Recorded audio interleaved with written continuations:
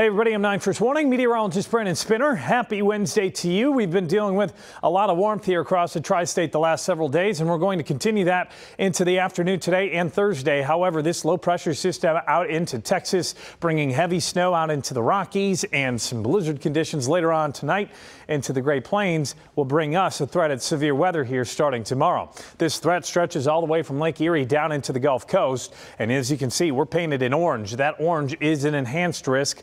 Level 3 out of 5 on the risk level. So that does mean that we are enhanced comparative to where we would be on a normal severe weather day. So keep in mind that does mean we have a better threat at stronger storms throughout the day. Damaging winds, tornadoes, hail and flooding all will be possible. My greatest concern is the damaging wind gusts in the morning, then turning towards more of a wind and a tornado threat during the afternoon tomorrow.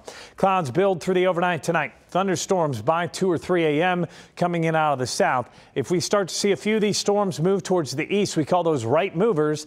That would bring that potential at strong, possibly severe storms as we head on throughout the early morning hours tomorrow, maybe even a spin-up tornado. Heavy rainfall through that morning commute, subsiding a bit by 9 or 10 a.m.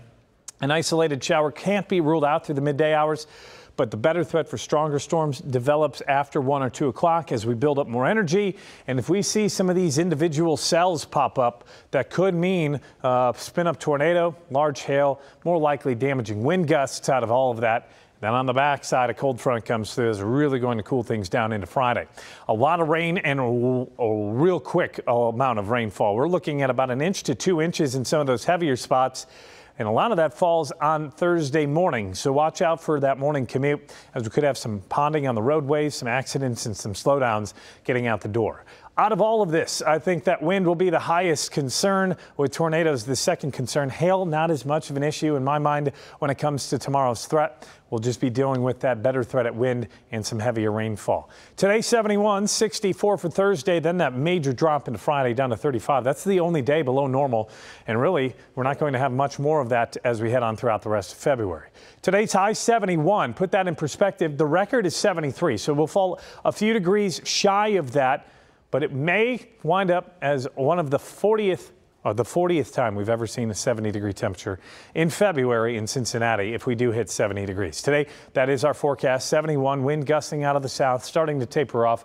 We're looking at a high of 64 for Thursday with that threat at severe weather, and that is why it is a 9 First Warning weather alert day. From there, Friday is 35, colder, a little breezy as well. Don't be surprised with wind chills into the 20s.